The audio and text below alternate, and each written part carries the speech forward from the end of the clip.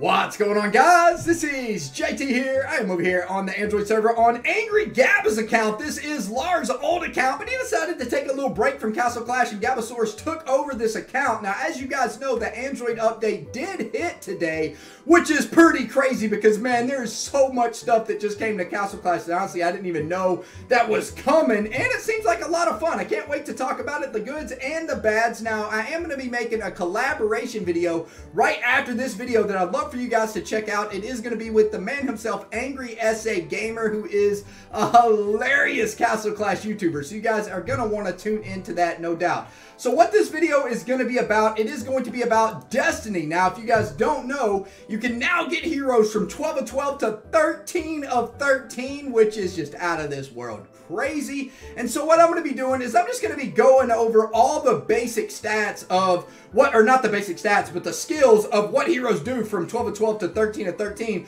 just because personally I'm very curious, and I'm sure you guys are as well. So let's go ahead and check out. I wanted to show you guys how you get heroes to 13 of 13 first. So Dovekeeper, for example, you can see this Dovekeeper is already level 59 of 60. You can now raise your Destiny from 40 all the way to 60, which is a huge stat boost. I mean, let me see if we can compare.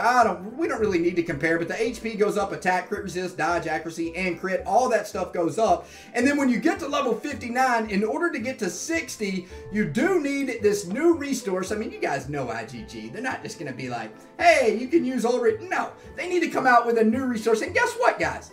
It'll probably be in the bazaar tomorrow. How amazing would it be if IGG was finally like, you know what? We're only going to hand this reward or these new Ceramic Rock out through gameplay. Whoever places in the top 100 of Squad Showdown gets these or something like that. That'd be absolutely out of this world fun, but I'm sure these are unfortunately going to be purchasable in the bazaar probably soon to come because everybody's waiting on them. That way they can get the heroes to 13 of 13, right? So that is what you need. You just basically need to upgrade the heroes to 59 and get them to 60 once these new Ceramic Rock comes out. Plus, you're also going to need 4 of that type hero as well, which in my opinion, honestly, isn't that big of a deal because you can just use Fame, right? Fame comes so easy in this game at this point in time that even just using the O tablets, I mean, what is that? It's like 6,000 Fame in order to get 4 heroes of any type. So very, very, very easy. So yeah, let's go ahead and get into it. Let's get into the skills. I'm going to go ahead and skip the new hero because I'm going to make a separate video just talking about this new hero. Also showing off some gameplay. I have no clue what he even does yet, but yeah, he's for the near future. All right, so we'll start out with the man himself, Ripper, who honestly I don't really have that much experience with, but I'm still curious to see what he does from when he goes from 12 to 13. So let's go ahead and boost him up. So he still removes buffs from 5 random heroes. The attack goes from 1090% to 1160. His effects are still 90% of their healing. The dodge is 50%, so that actually does not change as well. Okay, so not that many changes from Ripper besides his actual damage. Let's see what we got from Cosmo. We got one. How crazy would that be if it was 2 Twilight Domes?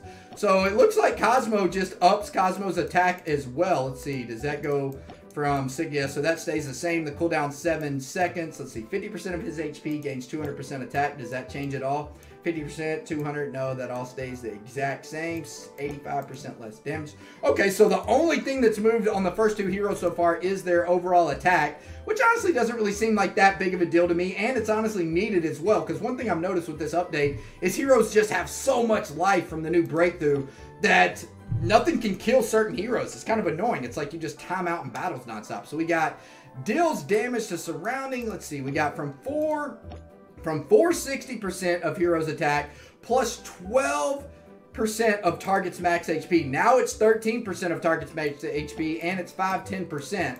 That is pretty solid. A little bit of an upgrade there. We got restores 30% HP. It stays the same as when it goes to level 13. Plant Warrior, honestly, we don't really care about, but we'll take a quick peek. It ups his attack for sure. It also... They should have basically, I feel like they should have balanced like all the heroes with skill level 13. Like if the hero sucked in the past, they should have made the skill level 13 like add something completely new. Like imagine if Plant Warrior all of a sudden added, let's just say attack to your entire team, or let's just say like an extra speed boost or something like that. That would be a pretty freaking beast. All right, let's keep on rolling. We got Lazulix. What do we got coming from Lazulix? We got 5 seconds for 350, so that changes to 380. The 0.5 seconds, everything else I believe stays the exact same. Freezes them for 2 seconds. Yeah, same for 0.5 seconds. The cooldown is 7 seconds. And yeah, cooldown stays the same. All right, so Lazulix has more damage as well. Everything's just been a little bit more damage overall. I mean, we got some other upgrades as well. We got increases this hero's attack from 140% to 160%. Hero also is now going to reflect 65 instead of 60% of all damage incoming in. So that's pretty beast as well. Let's keep on rolling. Oh, I can't wait to see what Boogeyman does. We got deals 1,300% damage attack to 5 random targets. Now that goes to 1,350. So a little bit of increased attack from Boogeyman. We also got reduces this hero's damage taken from 60% to 65%. That's somewhat decent. Did it change? It didn't. So he's still receiving 5,000 damage when something has reflect on it. Alright, honestly, Rowdy Rascals, again, don't really care about. Isn't going to change enough stuff, I don't think, anyway. No, yeah, only it changes his actual attack, which is so dumb. I wish they would have made Rowdy Rascals a little bit beefed up as well. Alright, what do we got coming from Mahatma? We got 340% attack damage, and now it is 360. The amount of energy drain stays the same. We also got plus 175, so that stays the exact same as well. We got my man Ashura coming up. One of my favorite, actually my favorite hero in the game probably is Ashura. I just like everything about this guy. Once he procs, he stays proc, which is absolutely amazing. So we got deals 560% attack damage to 5 nearby enemy targets. Now we got 590% attack damage to 6 nearby enemy targets, and reduces their energy by 26, so that stays the same, and deflects 50% of damage. So wow. So now he not only attacks, or he attacks 6 targets instead of 5. I would say that's a pretty beast mode upgrade all in all, because not only do you get 30% more on the actual damage, you also get a whole extra target, which is really beast mode. Let's say for, where can you use 6 heroes? You can use 6 heroes in Fortress Feud, right? Or Guild Wars, because there's always 6 heroes. But also in dungeons, if you use a sheriff for dungeons, which most people don't. So we got my man Lavanica. So we got removes buffs from 2 enemy heroes, also deals 460%. Still removes buffs, and the attack went up by 40% to 500 attack damage. Let's see, it stayed 3.5. Everything else looks like it stayed the exact same. Alright, what do we got next? We got Professor Ribbit, we don't really care about, but let's take a peek. Okay, reduces their attack by 25% instead of 20. That's okay. I mean, that really needs to be like, to make Professor Ribbit, that's what I mean. To make him viable in the game, you need that to go to like reduce by 50%, right? Then people would start using Professor Ribbit. But giving him 5, it's just not going to get the job done. We got Storm Eater. Does a stun go up? Nope. We got 1840 to 19-20%. The hero also takes 82% less damage. That's an additional 7%, which actually doesn't seem like a lot, but that's pretty beast. And we also got 12% of the damage of heroes max HP. So everything else stays the same for Storm Eater. We got Serena. Deals 490% attack damage to 6 enemy units, regaining HP equal to 20%. Now that HP gain is 25%, along with the damage going from 490% to 540%. Let's see, is there any other noticeable things? Let's see. Revive is reduced by 60% for 3 seconds. Does that all stays the same, right? Yeah, so that stays the same. And 600%. Yeah, okay, so that stays the exact same. We got, Dove Keeper. How much is this attack going to go up by? Because Dove Keeper's already an absolute monster. We got deals 310% attack damage. And let's see, and the 18,000 per hit, I doubt that's going to change. Also increases Dove Keeper's attack by 45%. All right, let's see what happens. We got 340%, so 30% more attack. The damage taken in is still the exact same, and also the attack percent is the exact same as well. So only an attack buff for Dove Keeper. Let's see what we got coming from Aspirita. Looks like only an attack buff for Aspirita as well. Yeah, none of this other stuff actually changed. So it looks like mainly just a little bit of an attack buff for pretty much every single hero so far. We got deals total damage equal up to 2160. That goes to 2190 and freezes them for 2 seconds. There's the big buff that I was looking for right there. Sasquatch is about to be a monster now. Freezes them for 2 seconds. What's the cooldown on this? The cooldown 6.5 seconds, which is pretty long, but just for the simple fact that he's about to freeze for 2 seconds instead of 1 second is pretty beast. I mean, at level 10, it's 0.9 seconds. At level 12, it's 1 second. Then 13, it's just a whole nother buff of a second, which is beast mode. You're going to see Sasquatch become a lot more valuable in a lot more ways now because that extra second of freeze is pretty freaking big, right? All right, so we got 310% attack damage. We also got increased 7 friendly heroes attack speed and everything else that stays the same, but the actual buff itself does go up. I mean, that goes from 65% to 70%. Attack speed by 70% for 6 seconds. Wasn't there something else? It's only attack speed? The friendly heroes. Oh, also gain 58 energy. That changes from 55. All right, so from 55 to 58. So Athene's basically like a built-in Cupid, right? Only difference is it doesn't increase your overall attack damage, which makes Cupid a little bit better, let's say, for dungeons, because that extra attack damage is pretty freaking awesome, right? All right, and Cupid actually gives speed now, too. As far as Creation 01 goes, I mean, Creation is a beast, but not really used in the past. He unleashes 2 random electric bolts on enemy units that stays at 2. His overall damage does go up, and yeah, nothing else actually changes. So, I mean, that's pretty nice. I mean, you'll see Creation 01 used a lot in Guild Wars Defense because he is auto proc and does dish out some decent damage, plus gives that stun as well. All right, we got Walla Walla. Deals 430% attack damage to 6 random enemy units and reduces their healing effects and movement speed by 90%. Removes all their condition and increases their attack by 36%. Hopefully that attack percent goes up. All right, so we got 460. Okay, heals 6 random friendly heroes, which is pretty nice, and increases their attack by 39%, so that actually went up by 3%. Walla got a pretty big buff, which honestly he needs because, man, he's getting weaker and weaker the more updates that come out, I feel like. All right, so we also got, but he's still, in my opinion, the best healer in the game. But healers, just all in all in this game, aren't like all to what they should be. Like Walla Walla has the lowest HP most of the time. All right, we'll talk about that a different day. All right, so we got level 12 on Skelly, which removes buffs and deals 500% attack damage plus 44,000 fixed damage. I feel like they need to up that fixed damage by quite a bit. And 2,000, I mean, that's not really much of a change. 540% HP equal to 46%, which is upped by 42. So that's not bad. Skelly got a decent buff.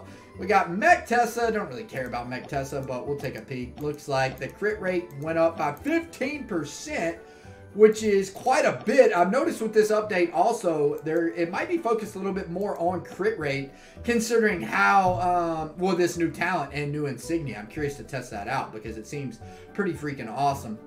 All right, what do we got on Rockno? We got Transforms Rockno, 260% attack. We also got 1680% attack. Has a 50% chance to reduce energy by 60%. Does that 50% change? No, it does not.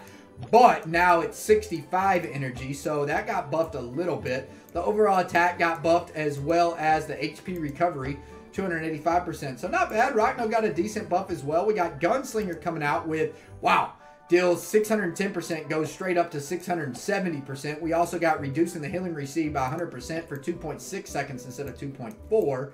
The Warflyers still do the same exact thing. All right, so not bad. Gunslinger obviously got a little bit of a buff as well. We got Ronin coming in. Ronin looks like his accuracy went up by 28%, which is nice. I can't wait to use...